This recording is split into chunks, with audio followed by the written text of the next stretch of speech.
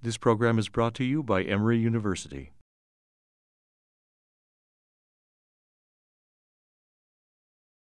I have the pleasure of introducing Julio Chirinos, who's an associate professor at UPenn. Julio has been a collaborator now for a couple of years, so I'm extremely excited to have him join us. Julio did his cardiology fellowship at Jackson Memorial at the University of Miami School of Medicine. He then went on to complete fellowship in CMR and CT at UPenn, as well as a PhD in arterial aging and hemodynamics in Belgium. His lab focuses on the role of arterial dysfunction and integrated mechanisms of cardiovascular disease, particularly related to HFpEF, using integrated omics, including proteomics. More recently, Julio's been studying the cardiovascular consequences of COVID-19. He served as co-PI of the multi-center Replace COVID trial, which looked at discontinuation versus continuation of ACE inhibitors and ARBs in COVID, and is also the PI of the multi-center Furman trial, which will look at fenofibrate as a metabolic intervention for COVID-19. So we're really excited to have you join us, Julio, and teach us about your work. So thanks for coming. Thank you so much, Elena, for the invitation. It's an honor to be here talking about this topic, which, as we were discussing, has been a favorite of mine for many years. These are my disclosures. Okay, so I think when approaching the role of arterial stiffness, we're thinking really about aortic stiffness, right? The aorta is the most elastic artery in the body, and it's the artery that ages and that suffers an impact from various risk factors and so forth. We're not talking so much about muscular arteries. I think I just want to get that out first. When we generically refer to arterial stiffness, generally we're talking about large artery stiffness. Muscular arteries are important, as we'll see, as a therapeutic target to compensate for some of the abnormalities in the aorta. Now, the aorta, of course, has a huge hemodynamic role, not only as a conduit, but as a buffer for pulsations in pressure and flow. The ventricle is an intermittent pump, so the aorta and the rest of the arterial tree are in charge of delivering quasi-continuous flow at the capillary level. And the aorta is really, as you can see here, the main determinant of buffering of these pulsations. But this goes beyond the simple compliance that just accommodates volume with each heartbeat. There are wave conduction and reflection phenomena associated with this. A compliant aorta, a healthy aorta, will exhibit a low pulse wave velocity. That's just the nature of stiff materials or non-stiff materials. So pulse wave velocity increases with stiffness of the wall. And when there's low pulse wave velocity, wave reflections, which are inevitable, they occur in everyone at any point in life, will return to the left ventricle in diastole when the aortic valve is closed, and thus they will promote coronary perfusion during diastole. But when the aorta gets degenerated, stiff, and so forth, as in the right here, pulse wave velocity increases, and there's premature wave reflection arrival to the LV. And we'll go through how that's bad for the left ventricle in a number of ways. So that's ventricular vascular coupling, if you will. But there's another whole set of mechanisms related to just the excessive pulsatility that results from aortic stiffening, and how that pulsatility gets transmitted to peripheral organs, especially low resistance beds such as the kidney, brain, placenta, Langerhans islets in the pancreas, and so forth. All right, so let's start with this latter mechanism of pulsatility penetration into the target organs. Here, again, we're talking about low resistance, high flow organs, such as the brain and the kidney. We'll talk about the heart later. But I think when we think about this pulsatility transmission to vascular beds, we have to be thinking about resistance and flow in those vascular beds. Now, resistance vessels, as you could imagine, drop not only mean pressure distally, but also pulsatility. So it is the vascular beds that exhibit low resistance and high blood flow that will be most exposed to excessive pulsatility as a result of aortic stiffening or large artery stiffening. And in what I did in this graph is try to plot the flow and resistance. As you can imagine, flow and resistance are inversely proportional to each other. Remember, mean pressure is the same pretty much everywhere in the body, unless you have stenosis somewhere. But mean pressure is the same all the way to the resistance arterioles, anywhere other than hydrostatic pressure differences depending on your body position and so forth. So what really regulates local flow relative to other organs is local resistance. And so organs that require a lot of flow must lower their resistance to be able to divert a higher proportion of the cardiac output towards that particular bed. And so here I've plotted resistance and flow, and organs on the right are the ones that have the least resistance and the highest flow per 100 grams of tissue. And of course, you see the target organs plotted right here, the kidney, the placenta, the brain. Now, you may think the brain is all the way to the left here. A couple of points. First of all, most organs don't even fall in this scale. They'll be just too big to even plot, skeletal muscle, skin, gut, and so forth. They're really all the way to the left. So these, to some degree or another, are high flow, low resistance organs. And the brain will activate specific areas depending on neuronal activity. So even though this is bulk or average brain flow, of course, specific areas of the brain will have acute increases in flow that really shift this all the way to the right. So brain, really, we have to think about it as a high flow organ, and its position here we have to take with a grain of salt. But again, clearly kidney, placenta, the liver, even though most of the liver flow comes from the portal vein, about a third comes from the hepatic artery, and that alone places it at a high flow, low resistance position here.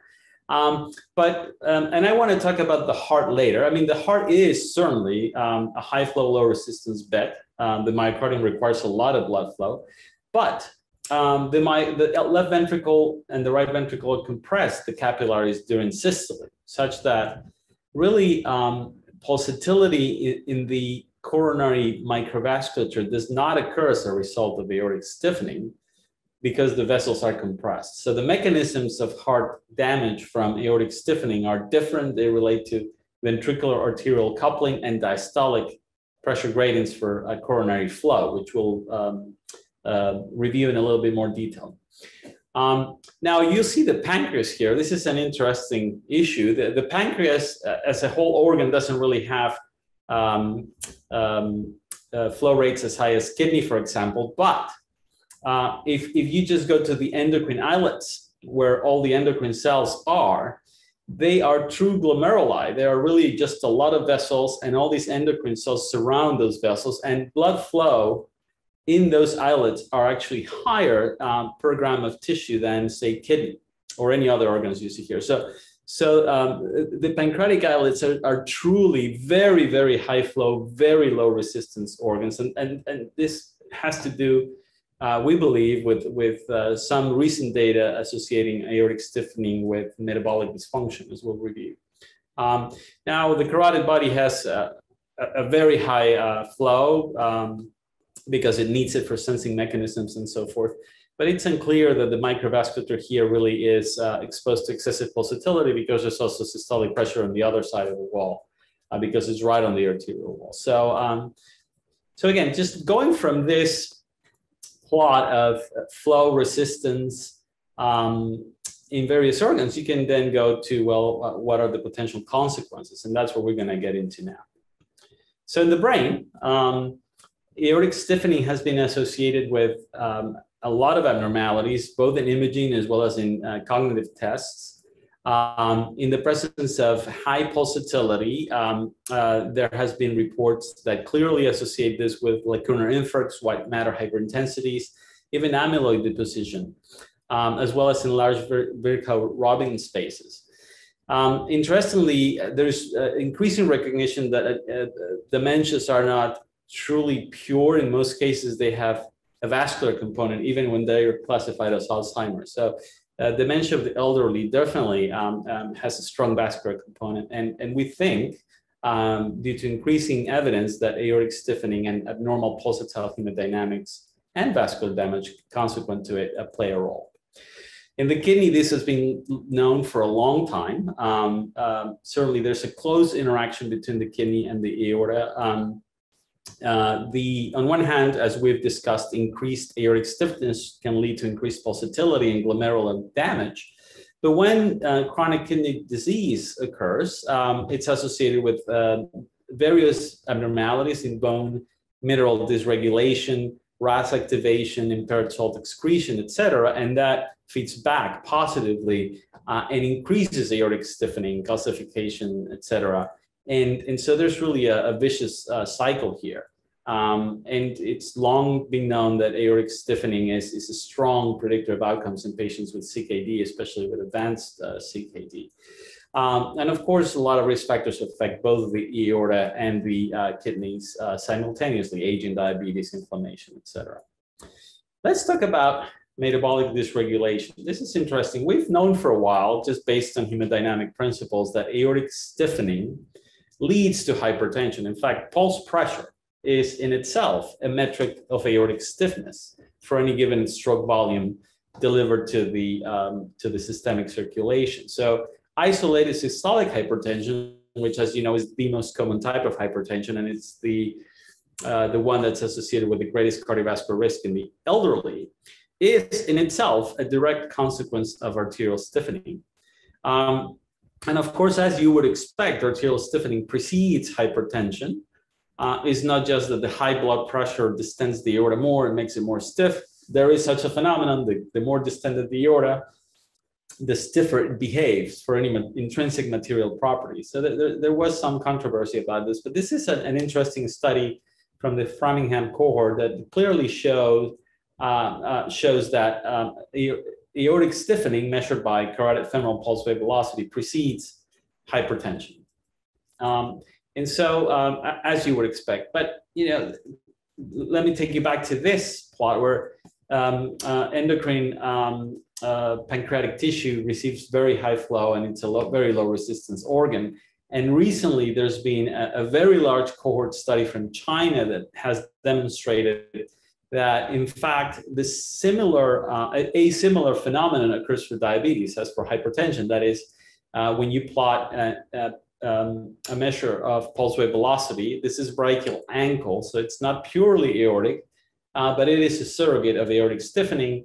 You can predict diabetes, but not the other way around, meaning the arterial stiffening that is associated with diabetes is not just a consequence of diabetes. In fact, it precedes diabetes and predicts the incidence of new onset diabetes. And this is a very large study. And in fact, there are previous data from JCase and other studies and trials that clearly support this when you use pulse pressure or some other metrics of large artery stiffening.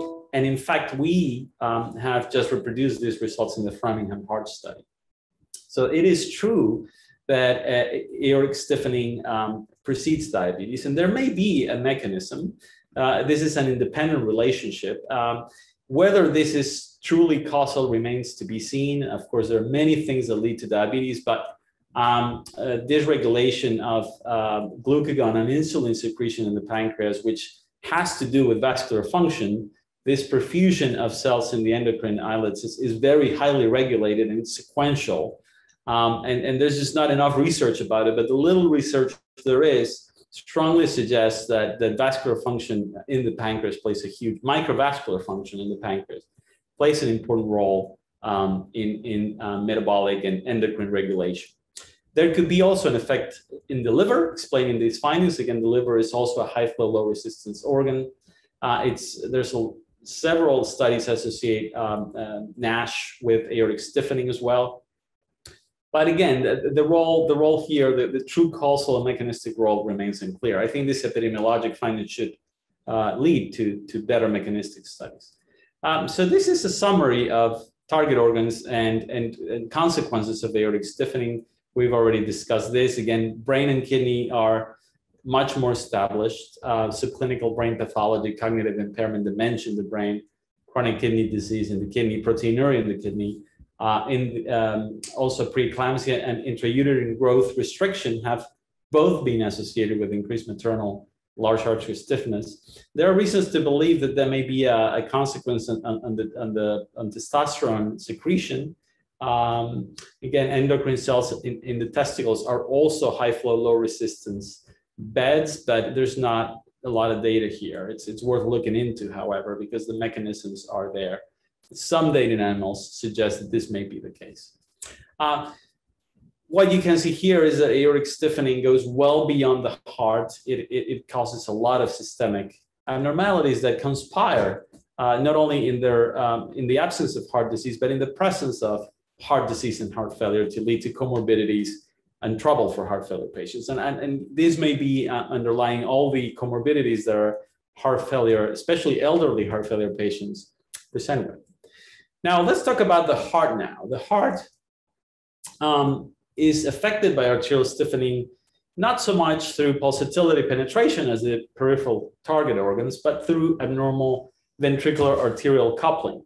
So let's start reviewing just some normal physiology here. So when the ventricle pumps and delivers a pulse to the aorta, the blood is incompressible. So the pulse travels through the wall and eventually bounces back. There are millions of tiny wave reflections. This is represented here as a single reflected wave. In reality, there are millions that merge into a single reflected wave that arrives at the aorta, at the proximal aorta, and merges with the forward wave, such that your pulse wave is actually a sum of the two, forward and backward.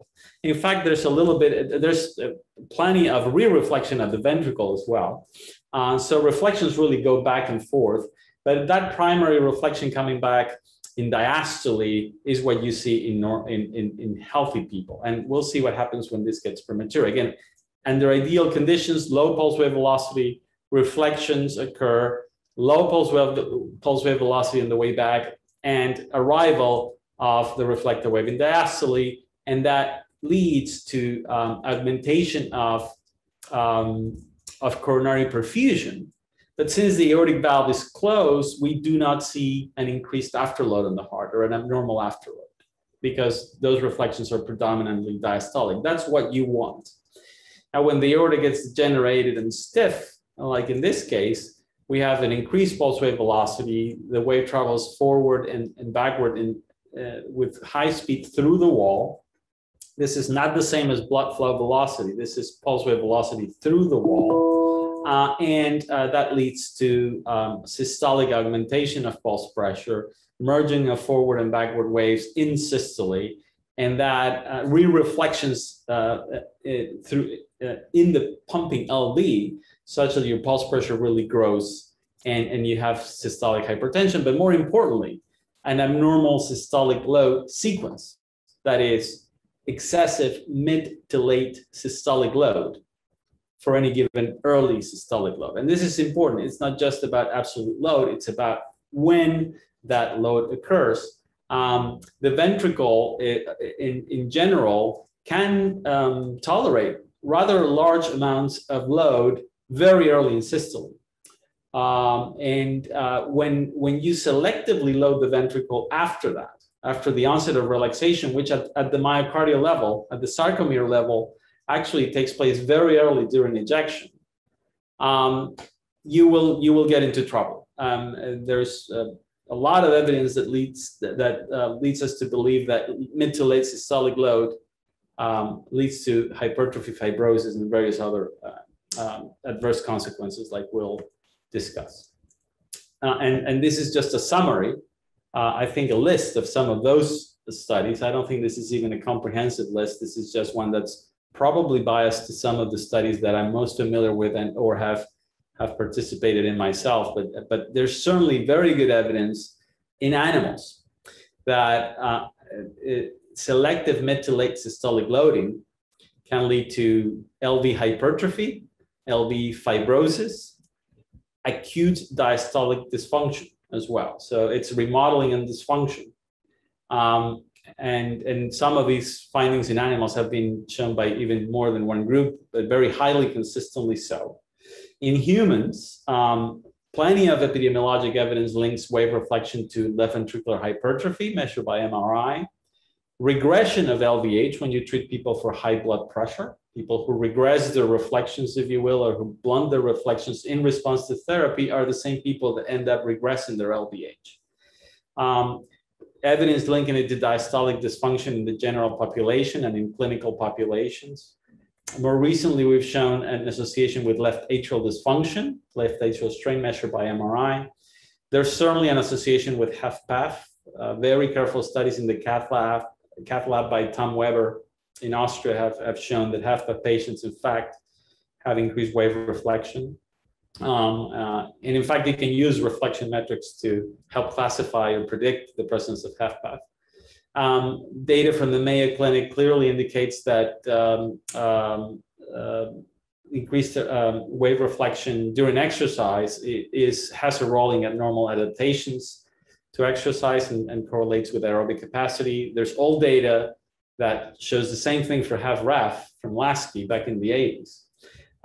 We've shown in a population of aortic stenosis patients undergoing aortic valve replacement that LV fibrosis measured by MRI 2M mapping is closely related to reflection magnitude. And interestingly, reflection magnitude predicts who's going to get better in terms of KCCQ scores after AVR. So if you're left with prominent reflections, you can fix all you want in the aortic valve. You're not going to get you're not going to improve as much as somebody who has good arteries once you relieve the transaortic pressure gradient. So very interesting data in aortic stenosis as well. And we have data showing that it's associated with incident heart failure risk in the MESA cohort. This is the study. We inferred wave reflection from radial aortic pressure waveforms. We didn't measure flow, which is the best way of doing it here, but we used a physiologic flow approach, which closely approximates reflection magnitude. And we stratified people into tertiles, and you can see a clear increase in the risk of incident heart failure by tertiles of reflection magnitude. And when we plotted this against standard predictors, and we looked at wall statistics and Bayesian information criteria and so forth, and Kaike information criteria, and changes in the C index or the under the ROC curve or equivalent for Cox model, which is survival analysis. All these metrics tells you how strong the predictor is, how well it would classifies people, and how much it adds to other existing predictors. And you can see, I don't want to spend too much time in this table, but by far, reflection magnitude in this analysis was the strongest modifiable predictor of heart failure. In some cases, the only thing that was stronger than reflection magnitude was age, which is non-modifiable, but certainly superior to blood pressure, diabetes, BMI, and so forth, or even systolic and diastolic blood pressure together. So this is sort of a summary of what we've gone through in terms of the impact of wave reflection and arterial stiffening.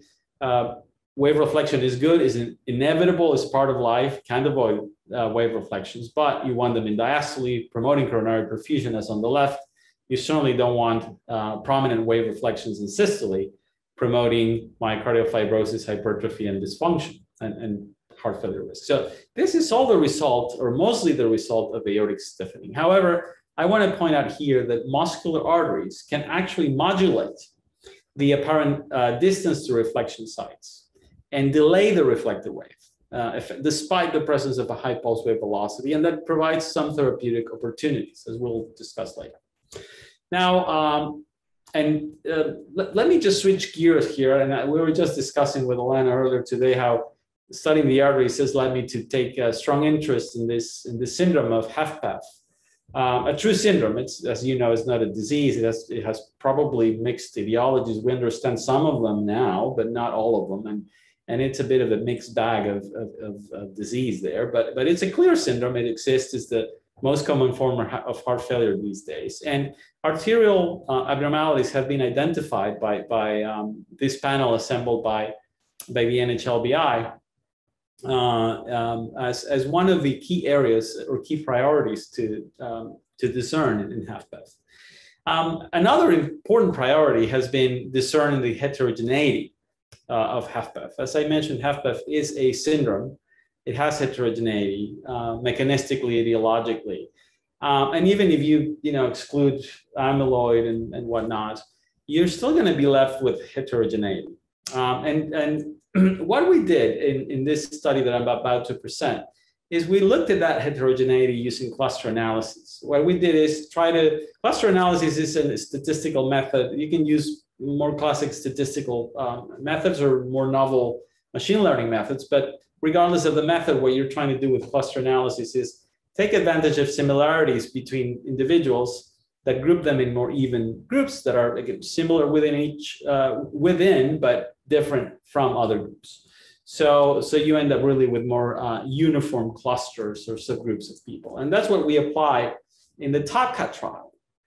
And what we identified in this trial were 3 phenogroups of patients, which we call phenogroup 1, 2, or 3. These had been done in single center cohorts before by Sanjeev Shah, for example. And in fact, the groups look roughly similar, except for this phenogroup that we identified in TopCat that I'll talk about in a little while. But I just want to point out, I'm saying the TopCat analysis, but phenogroups have been identified in various other cohorts.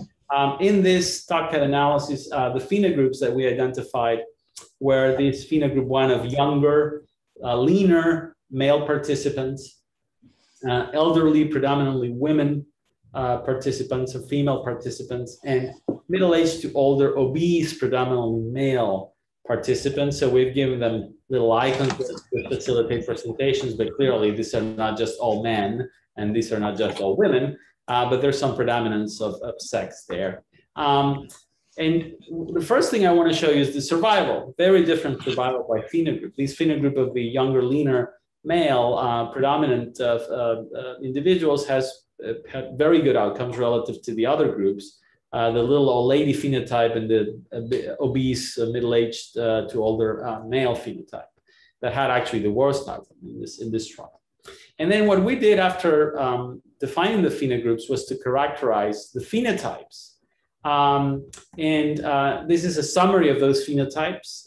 We not only looked at echocardiographic data and some tonometry data that have been acquired, but we did proteomics that I'll show you in a second. But what I want to show you here is the phenotypic characterization of these phenogroups. The younger lean males had normal LVs, normal arteries, normal diastolic function by echo, normal, roughly normal or lower natriuretic peptides. They had mild symptoms and they were smokers, a larger proportion of smoking in that group. We think these people had lung disease, and there are other reasons to believe that. They really didn't have true HFpEF. They were enrolled predominantly in Russia, Georgia, by the way. There were some in the US, but they were enrolled predominantly in Russia, Georgia. The little old lady phenogroup exhibited concentric remodeling, very small cavities, very concentric LVs, but not LVH. It was remodeling or even concentric hypertrophy with low LV mass and very, very small cavities. You can see how this would behave in the pressure volume plane. This filling curve will be shifted, of course, all the way to the left, like had been described in more classic HFpEF invasive studies. They had very stiff arteries. They had increased resistive load, increased vascular resistance, diastolic dysfunction, and high natriuretic peptide levels, high prevalence of CKD and AFib and LA enlargement. So they had this LA enlargement with small concentric LVs. Whereas the phenogroup 3, the males with diabetes and so forth, exhibited a high prevalence of diabetes and CKD as well. But they exhibited concentric hypertrophy. They really truly had big hearts with LV mass, but concentric, so the cavity wasn't necessarily big. They also exhibited arterial stiffening with no increases in resistive load and a lot of echo abnormalities, pronounced diastolic dysfunction by echo. Natriuretic peptides, paradoxically, were not as high, were either mildly elevated or normal. And this is a well-known paradox in obesity due to probably degradation of natriuretic peptides. And they had more depression and more advanced NYHA class. And interestingly, they had the most pronounced, in fact, they were the group that responded to spironolactone. And we wanted to understand this a little better. So, we measured 50 proteins in plasma using BioLink frozen samples. And these are the results. I'm showing you some of the biomarkers that are different here. This is a radar plot. I don't expect you to absorb this plot in a few seconds, but I'll summarize it for you. The young people, this phenogroup we thought was composed of people with lung disease, in fact, had higher MMP9. This is a biomarker that's been described in chronic bronchitis. So again, pointing towards not HFpEF. This is not a genuine HFpEF. They were enrolled in TopCat in Russia, but they didn't have HFpEF. The little old lady phenogroup had markers of calcification and innate immunity inflammation. Whereas the obese individuals, obese diabetic phenogroup, exhibited TNF-alpha mediated inflammation, abnormal intermediary metabolism biomarkers, markers of liver fibrosis, likely NAFLD, as well as high renin. This is important because this is the group that responds to spironolactone. And in fact, you could have predicted or at least hypothesized that this was the group that was going to respond. And if you look then, of course, in retrospect, but if you look at the prospective effects of randomization in TopCat, this group, in fact, benefited from the intervention. So you could think, well, why wouldn't we do this before? Well, the technology wasn't there for proteomics, but why are we not doing this now? And I have to advance here that we're not seeing enough precision designs in cardiovascular medicine, despite some recent successes with SGLT2 inhibitors, for example. We really had a lot of failures, and we can wait another 10 or 20 years for the next big hit in HFpEF. We have to be precise. And I think one of the ways to be precise here is to characterize the mechanistic phenotypes in humans to target the right drug to the right patient in order to achieve a therapeutic response. And this can be done through multiple designs. One of them is this enrichment design, where you could get initial data in a larger population and then tune it into a responder population. And proteomics and biomarkers we think are going to be a big tool in this sort of design. Okay, now let's talk about the role of large artery stiffening for cardiovascular risk assessment very quickly. We know that it's a risk predictor. I'm going to go through some overarching principles of this. So ACC/AHA prevention guidelines are focused on atherosclerotic CVD. And this is important to recognize. And arterial stiffening and atherosclerosis are different processes. Arterial stiffening occurs in the media. Pathologically, it's different, but they share risk factors and biologic processes overlap, such that aortic stiffening predicts multiple endpoints, including atherosclerotic and non-atherosclerotic CVD. And to the degree that it does predict atherosclerotic CVD independently of traditional risk factors, it can be used to enhance risk assessments in primary prevention of atherosclerotic CVD. And that's what we do in the office routinely, right? But it also gives us an assessment of non-atherosclerotic risk, heart failure in particular, which is key for hypertension therapy. So it's also important to recognize that if we want to use this in the clinic, our refined risk estimations must be actionable. It's not just a matter of measuring it and say, this is your pulse width velocity. It must tell us something different. It must change conduct. And for that, in order to apply it for it, we have to apply it in specific situations, specifically when we're at the border or a borderline decision. And remember, thresholds, according to the latest guidelines, depend on absolute risk. And that's 7.5% at 10 years for statins. I'm talking about primary prevention, or 10% for initiating antihypertensive therapy in a stage 1 hypertension in the absence of CKD of diabetes. And there's a lot of stage 1 hypertensives out there who don't have CKD or diabetes. And for them, what you need to do is compute their cardiovascular risk to see if they merit antihypertensive therapy. So if those thresholds are important to recognize. They could also guide clinician-patient discussions or enhance decision-making for intensification of lifestyle interventions or frequency of cardiovascular risk assessments, particularly in younger people. Now, to the degree that large artery stiffening is structural, it can be also advantageous in special populations in which pool cohort equations may be unreliable, Hispanics, immigrants, etc.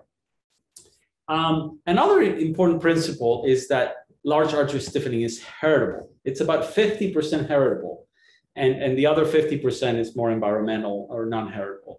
And as such, it can assist in the early identification of patients at risk for isolated systolic hypertension. Remember, ISH is a very late milestone. It's a disease of the elderly. You don't want to know that your aorta is stiff when your systolic is 160 or 150. You want to know way before that so that you can implement appropriate interventions, or at least for now, lifestyle interventions, or hopefully in the future, pharmacologic interventions. But anyway, going to today's scenarios, these are the clinical situations in which we believe large artery stiffening may guide decision making. And these have been embedded in the current guidelines. So we're not saying like some people do is, well, just measure pulse wave velocity in everybody, and this needs to be at the center of cardiovascular risk prevention. That's just not going to work because people follow these guidelines. These are the guidelines that we work under.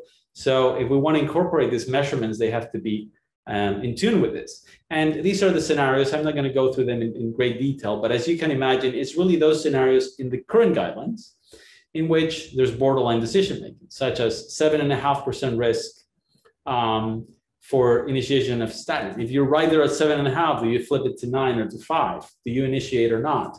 That's one situation in which large artery stiffening metrics could help. Similarly, if you have a stage 1 hypertensive with an estimated risk, without diabetes or CKD, with an estimated risk of 10%, same situation. Assessment of cardiovascular risk in special populations where your PCE equations are really not reliable. You might want to take a look at pulse wave velocity, and if it's increased for age, that supports that the patient is in fact at increased cardiovascular risk. The other interesting scenario is stage 2 isolated systolic hypertension in very young people. There's something called a pseudo hypertension of the young. Tall, thin people who have a high pulse pressure in the arm, high systolic, no risk factors, no target organ damage. You measure the aortic pulse pressure and it's small. The aortic systolic is low. It all depends on excessive amplification of the pulse in the arm. And so when you're suspecting this, it may be worth measuring large artery stiffening and central pressures to make sure that this is just excessive amplification. And in those scenarios, you may very carefully consider withholding therapy, but you have to be absolutely sure that this is just amplification in the arm and that your target organs are okay and that your aorta is not stiff, because you don't want to miss true systolic hypertension of the young. Finally, non-hypertensive adults less than 40 years of age with family histories. Again, going back to that curve, we want to catch these people early.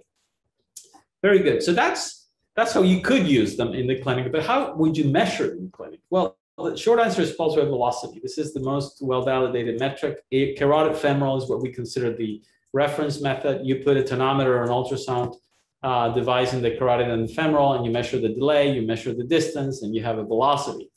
It's important to recognize that this is not a true carotid femoral travel, because the pulse is traveling up the carotid and down the femoral at the same time. And it also misses the aortic root, which may be the earliest segment to stiffen with aging. So it's not perfect, but it's what's been used in most of the studies, and we have very good normative data.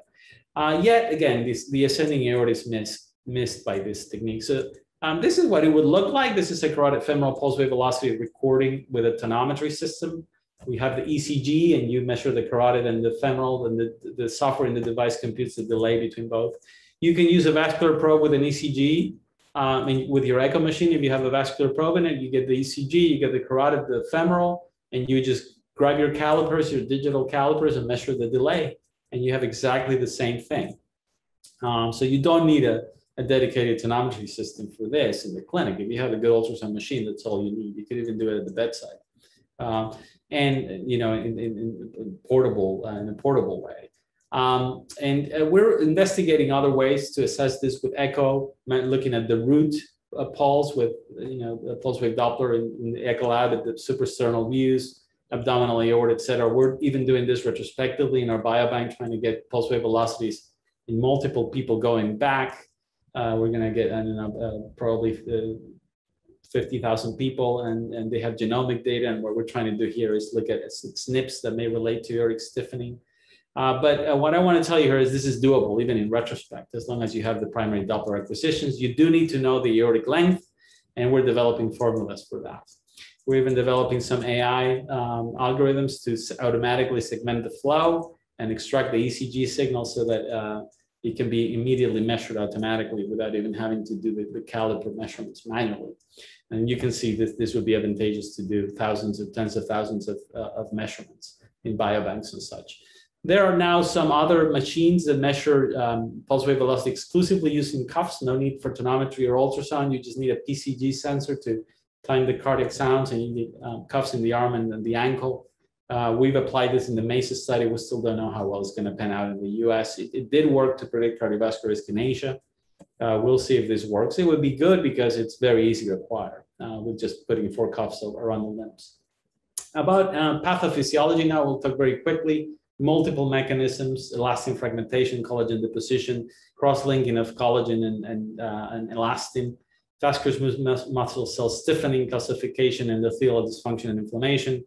Several of these mechanisms interact. They're summarized in this table, in this review from Jack a couple of years ago, in case you're interested. We won't spend too much time, but I'll spend some time talking about vitamin K dependent activation of MGP, which is an interesting protein, gets carboxylated and phosphorylated, and it's a potent inhibitor of vascular calcification. When it doesn't get carboxylated, it goes in, it's excreted into the plasma, and you can measure it. It's called DPUC-MGP. Very interesting biomarker of vitamin K deficiency in the vascular wall. Mice that lack this gene, or they have a knockout, knockout mice that lack this gene, are born with calcified aortas and calcified tracheas. So it must be present to actively inhibit calcification. We've correlated this with pulse wave velocity, carotid-femoral pulse wave velocity, in multiple populations in diabetes, hypertension, and CKD. I don't want to spend too much time. All these studies are pointing in the same direction. There's an independent relationship between this biomarker and pulse wave velocity. We've done the same in heart failure. We've shown that this biomarker is increased in both HFpEF and HFrEF, that it correlates positively and independently with pulse wave velocity. And interestingly, warfarin users exhibited very high levels of this DPUC-MGP. As you would imagine, warfarin also inhibits vascular vitamin K-dependent carboxylation, not only in the liver for coagulation factors, but also in the arterial wall. And this was related in a pathway analysis to aortic stiffening, and this goes along very much with the previous data showing that warfarin leads to calcification of the aorta. There are very beautiful studies with serial radiographs of abdominal aortas where you can see this. Now, let's think about some other pathways to impact aortic stiffening. NO is huge, targeting the muscular arteries with NO donors or downstream pathways to compensate for aortic stiffening is an interesting approach. We tried organic nitrates, didn't work. In fact, it didn't reduce wave reflection at all. If anything, it increased wave reflection, probably through oxidative stress.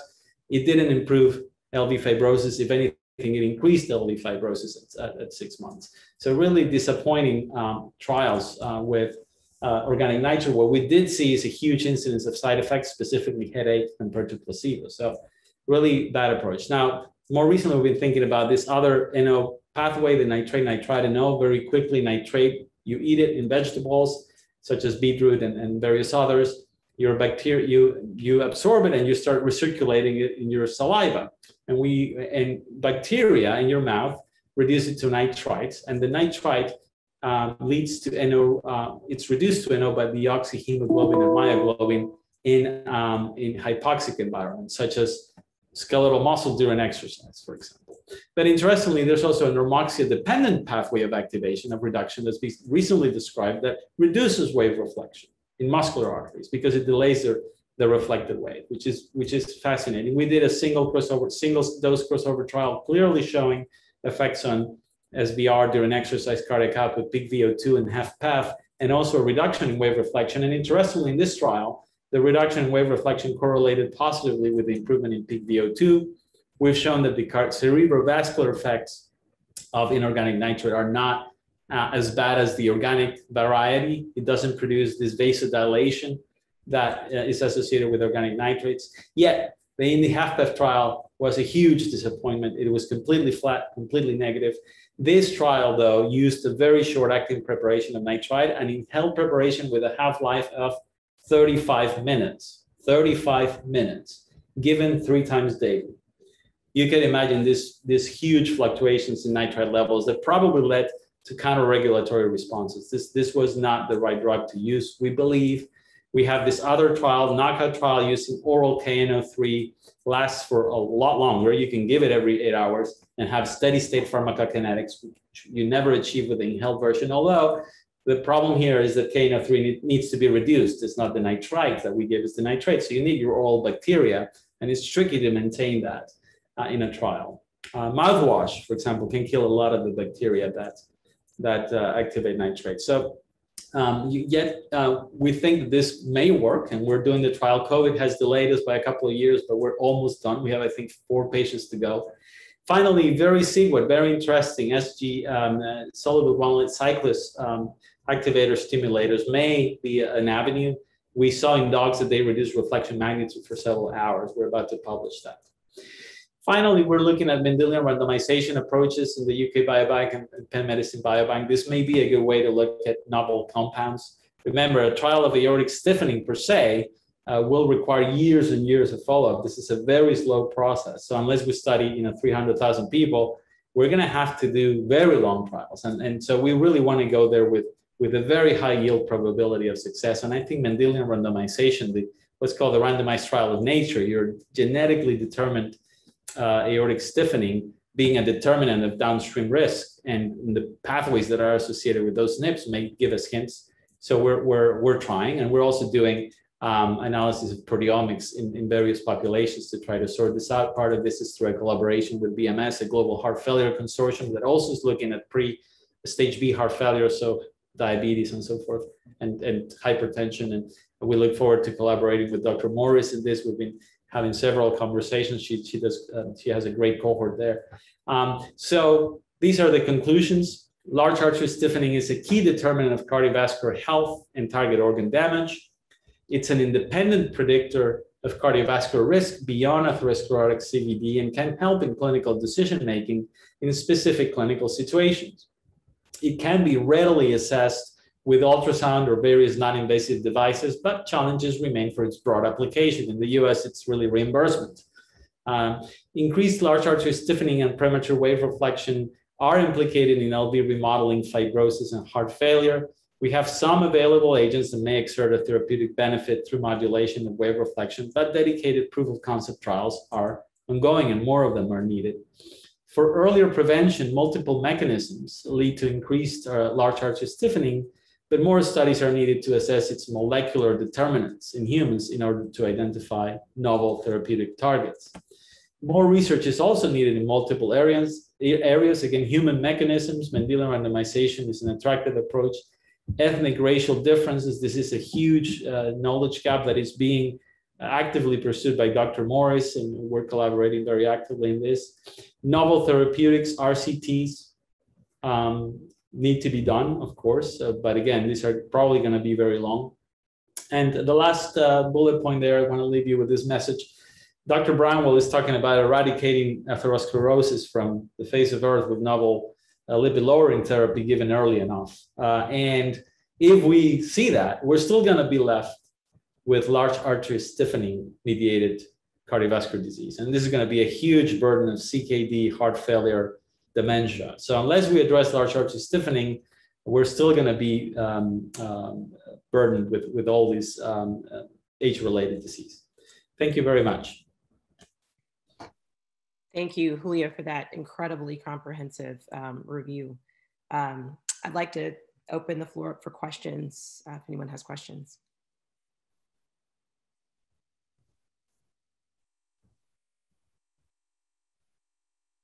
I have a question. Thank you so much for that wonderful talk. Have you looked at women with PCOS? Because, you know, your initial slides, as I was thinking about metabolic dysfunction and endothelial dysfunction, it seems like PCOS may be a good group. And I was just wondering if anybody's looked at that. That's an interesting question. No, I'm not aware of anybody looking at that. I mean, PCOS, to the extent that it relates to metabolic dysfunction, obesity, and some other risk factors, it may have a relationship there, but I wonder whether there's something more direct. I'm not aware of any studies in that regard. That may be a good area for research. Having said that, it's possible that some data are out there and I don't know about it. Thank you. I had a question, Julio. Thank you very much. It's Arshad Kayyumi. Arshad, how are you? I'm good, thanks. Fantastic talk. Always learn when you speak about these things, something new. I was wondering that if you had a hypertensive situation, say early hypertension, and you happen to have these results of pulse wave and augmentation index in a patient, would that allow you to select antihypertensive therapy in a certain way if you saw certain results versus others, or even in a more difficult to control hypertensive individual? Would that help in any way? That's a great question. We've been thinking about this. There is a reason to believe so. Antihypertensive agents clearly have different mechanisms of action. And let me tell you about this study that we haven't published yet. It's called the Intervention trial. The primary aim of this trial was really to characterize differences in responses to antihypertensive therapy according to altitude above sea level. There are many reasons to believe that just altitude above sea level, it leads to differences in hypertension phenotypes. So we hypothesize that it may lead to differences in hypertensive response to antihypertensive agents. So what we did there is randomize participants in a crossover design to a diuretic, an ARB, or a calcium channel blocker. It was irbesartan against amlodipine against hydrochlorothiazide. And every participant received all three medications in a random order. And we made hemodynamic measurements at baseline and after a course of each of these agents. The main outcome of the trial was that altitude above sea level does not significantly impact the response. But very interestingly, in that trial, you could actually predict the individual response to specifically calcium channel blockers using pulse wave analysis. And the long story short is that if your pulse wave analysis shows you a high augmentation index, you're a calcium channel blocker responder. And the greater the augmentation index, the greater the reduction in response to calcium channel blockers. So this is a way to personalize therapy. Now it's a randomized trial, it's prospective. This is a retrospective analysis of the data, perhaps requires more validation. But I think it entirely proves the concept that you're bringing up, Arshit, which is these phenotypes are going to allow us to personalize antihypertensive therapy. I could see the day in which you measure this in every blood pressure cuff. Now, of course, we did it with radial tonometers, with the sphygmocord devices, and we did radial and carotid femoral pulse wave velocities. And, thankfully, we had a very dedicated group of sites enrolling for this trial, and they really acquired excellent data. But I don't expect every clinician to be spending all that time doing carotid femoral pulse wave velocity and pulse wave analysis in the office. So we've been thinking about how to translate this to practice. And it just turns out that technology has advanced to a point where you can put a cuff in the arm with a standard blood pressure machine, or what looks like a standard blood pressure machine, inflated at either mean pressure, infradiastolic pressure, or suprasystolic pressure, depending on the device that you choose, and you can get a pressure waveform that gets recorded into the computer. And that waveform, in fact, gives you all the information you need, just like a radial tonometric pressure waveform. And so we're trying to translate what an augmentation index of 10 in a radial tonometry means relative to what you would obtain with this device to try to design a trial that will do exactly that, which is personalized therapy on the basis of a cuff. Not a tonometry system, but just a cuff. So I see the day in which the cuff that you use in the clinic, and it doesn't take you a second longer, you just put the cuff, press the button, go away, let the cuff do its thing, come back, and you have your readings not only of peripheral pressure, but central pressure and augmentation, which may allow you to select antihypertensive therapies. Another limitation of this study is that it did not include Caucasians or African Americans, who have probably different phenotypes as well. So this was a trial in South America that we did. So, and of course, the altitude above sea level was specifically for Indian regions that we developed this trial. But we want to develop a similar trial in the US and probably with specific prospective hypothesis of personalized therapy. Thank you. This is Creton Mavromatis. That was a really wonderful talk. I wondered, is there any data or can you tell your thoughts on the large artery stiffness impact on the degeneration of the aortic valve?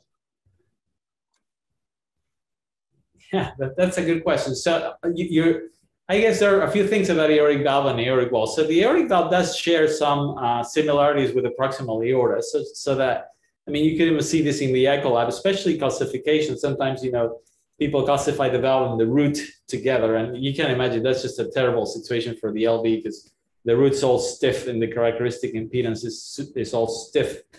And so forth. So, and there are mechanisms that impact stiffening and calcification in parallel.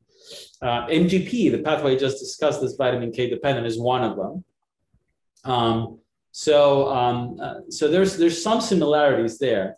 The other aspect of aortic stenosis is that, of course, the arteries matter when you have a stenotic aortic valve, just like they matter when you don't. And you really want to optimize those hemodynamics, especially when you correct the valve. But I'm not aware of aortic stiffening leading to aortic valve degeneration. I would imagine this would be mostly impacted by geometry, would be my guess, that leads to vortices, the organization of flow in the root and how this all flows and hits the valve, for example. That perhaps may have a role, but that's not really a function of wall stiffening so much as it is a function of wall geometry. So, and I'm not aware of any other really direct links by which aortic stiffening would cause degeneration of the valve.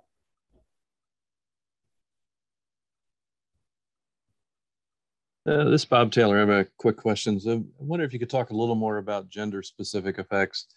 I know you talked about sort of the elderly female phenotype, but what about the younger female, generally smaller stature, less muscle mass, and low resistance uterine vasculature? What are your thoughts about that and potential impact on long-term impact on vascular health? Yeah, that's a very good question. Those phenogroups, I've been wondering what this is, right? Is this really different biology, or is it just generational waves of HFpEF? And if you think about how old these people were when they're when they were in Top Cut, they were 70 years old. They would have been born in the 30s, and they're very interesting epigenetic mechanisms. Even if you go back to the 30s and the Great Depression and all that, and their famines even at that time in the U.S. That you have that genetic and epigenetic background when then you reach 70 years old and you're a little old lady with stiff arteries. Yeah, but you're 70, as opposed to the more prosperous, in quotes, times in the 50s where these younger diabetic obese people were born, and they're being exposed to high calorie diets and bad lifestyles since very early ages. And we're seeing them present with HFpEF when they're 55 or when they're 50. So are these really different phenogroups, completely different illnesses, or is this just, the same set of pervasive mechanisms that just manifested themselves in different epigenetic and, lifestyle backgrounds that have to do with epidemiologic transitions? It's just very difficult to discern this. As far as impact, I can tell you increased large artery stiffening has as bad an impact in younger than older people. In fact, some data suggests that for some endpoints, it could be slightly better for younger than 50, probably because it picks up that little group that truly has accelerated stiffening that's going to do poorly. I think there's such data for stroke. So it's really, really hard to tell to what extent it's going to predict responses. I do think that reducing stiffening would be universally good. I think the problem, though, is that in the older population, that stiffening is probably way more advanced, and the aorta is calcified, degenerated. I mean, those of you who do cardiac imaging sometimes can see these aortas, and they're just, I don't see how we would bring those aortas back in a 75-year-old when it's all calcium and it's all tortuous and it's all stiff. I think the only way to approach that is going to be through muscular artery agents. Younger people, on the other hand, may actually benefit from anti-stiffening agents. And here also, you know, when you look at those aortas and you think about pharmacologic interventions probably not being able to recover that, mechanical interventions may be suitable here, right? There are, I mean, I know of a group in Glasgow who's very active trying to compensate for aortic stiffening with a compliance, with an implantable device that will provide compliance in the aorta somewhere in the chest for the heart to not have such a hard time pumping against that stiff aorta. So, and you can of course reduce pulse pressure, at least in silico models. So I think there are exciting times coming up even for the older folks with very stiff aortas, but you know, we're still very early. But thank you for that question. Very, very good question. Well, Julio, again, I think we've really enjoyed your presentation today. We are out of time. It's a little bit past 8:30. So if there are no other questions, we'll conclude. And again, thank you for coming. Thanks so much. The preceding program is copyrighted by Emory University.